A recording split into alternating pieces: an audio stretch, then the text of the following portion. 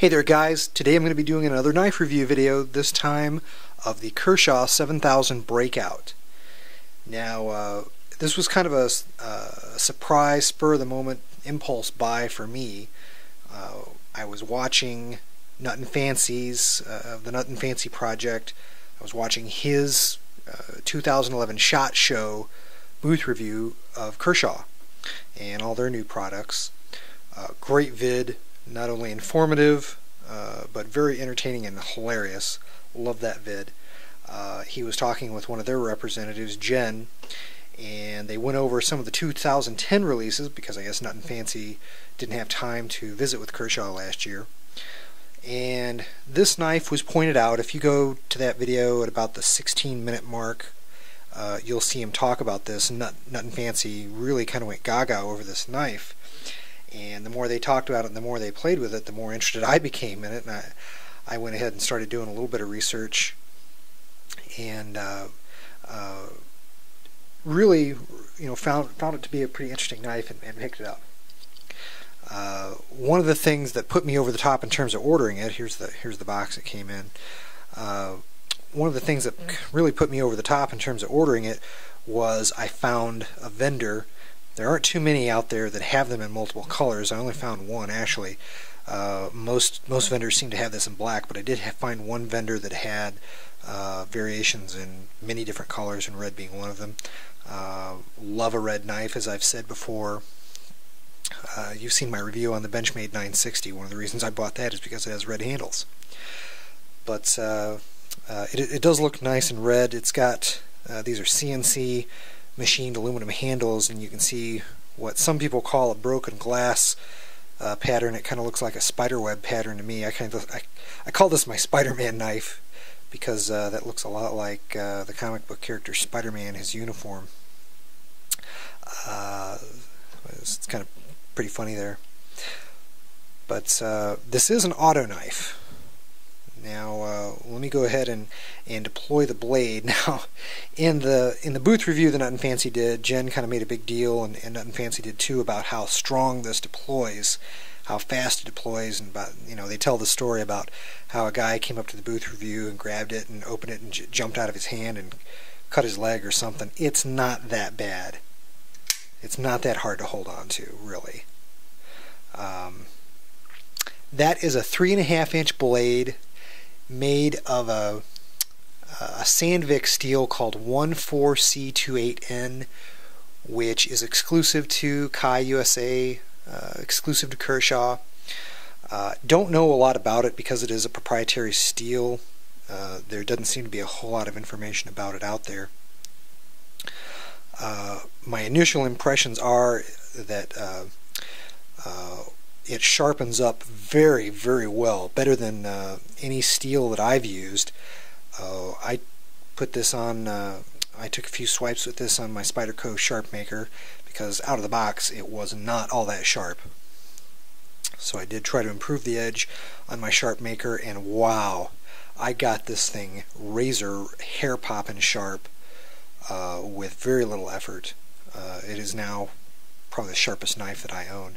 So I can attest to the how sharp you can make that edge on this steel. Looks like a full flat ground blade. This knife is extremely light. It's a very thin blade, thin handles. It only weighs 2.6 ounces. I mean, this is an everyday carry dream.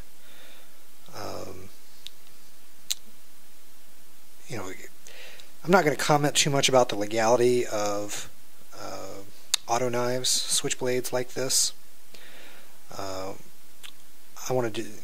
Where I live, the laws are a little bit unclear and ambiguous, so I'm going to check with some of the cops that are down at the range.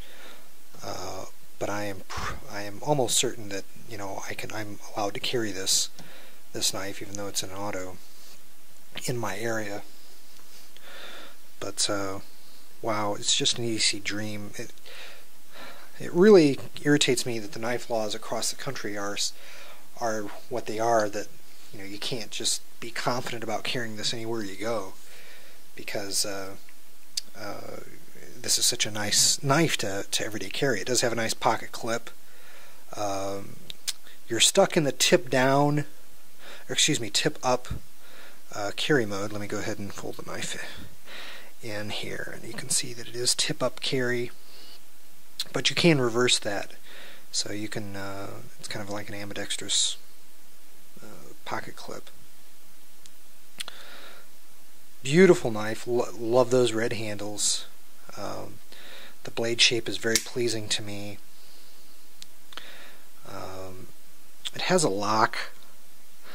When you fold it, there's a lock on the back that if you snap that up, now when you press the button, now it will not deploy. Put it in the down position and it does deploy.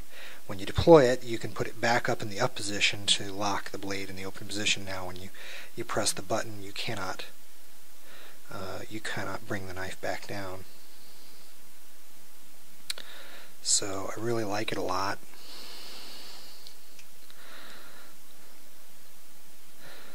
Very nice knife, and again, I'm really impressed with how sharp I was able to get that edge. That was really nice. You know, by the same token, I really don't understand why people need auto knives. You know, this is my first, and I like it. I think it's nifty, but it's not like I can't deploy, you know, my Benchmade Griptilian just as quickly, particularly if I just use the axis lock and flip it open. That's easier to do when I'm not looking through a viewfinder.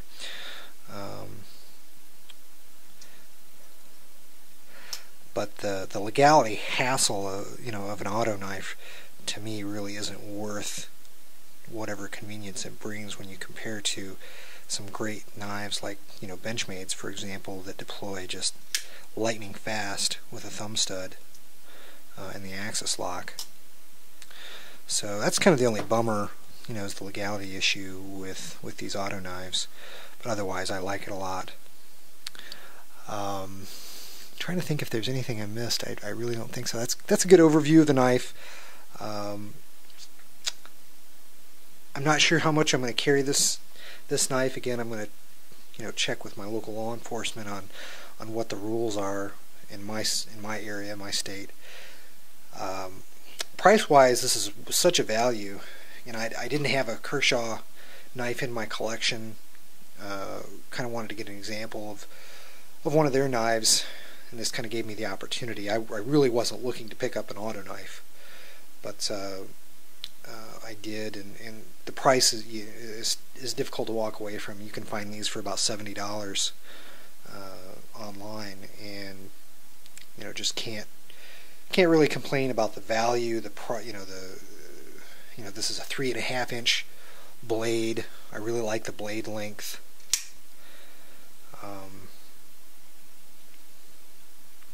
Really like it. Let me go ahead and get some close-up footage. Okay, so here's a closer look at this blade.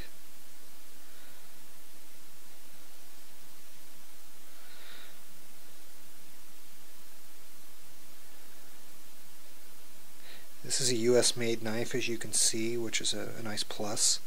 You just don't really get the opportunity to buy US made products anymore. I like to when I can.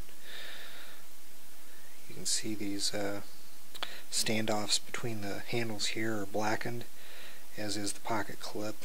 I imagine that's going to get scratched up pretty heavily, but not a big deal. The pivot's black. It's got several black accents on it. Goes nice with this particular color.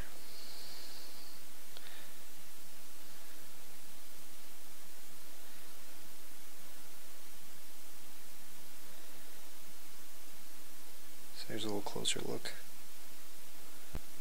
So there you have it. That's the Kershaw 7000 Breakout auto knife. My first auto knife.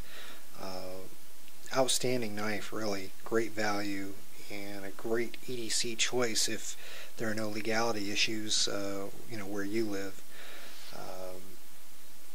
This is a knife that I'd love to carry every day, but you know, again, by the same token, because of the legal hassles, I don't really see that the auto function offers that much of a tactical or practical benefit over some other manual options that are out there. So my opinion might change over the next few days and weeks, and maybe I'll update the video. Take care, God bless, hope you enjoyed the video. Please subscribe to the channel.